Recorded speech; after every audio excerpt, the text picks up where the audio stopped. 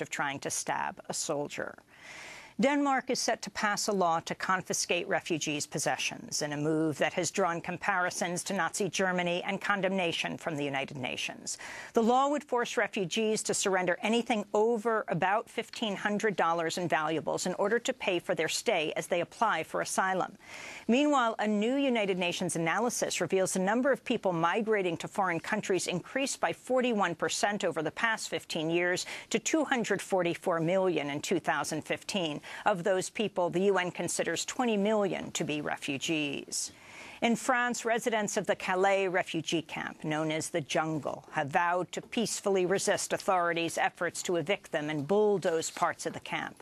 Thousands of refugees live in the makeshift tents in Calais as they seek to enter Britain through the Channel Tunnel. But French authorities want to resettle about 1,500 of them in storage containers, which the refugees say resemble a prison and lack common areas like the makeshift kitchens and places of worship in the camp. Authorities have given the residents until tonight to move before they bulldoze a third of the camp on Thursday. In a statement, the residents said, quote, "We, the United People of the Jungle, Calais, respectfully decline the demands of the French government with regards to reducing the size of the jungle. We have decided to remain where we are and will peacefully resist the government's plans to destroy our homes," they said.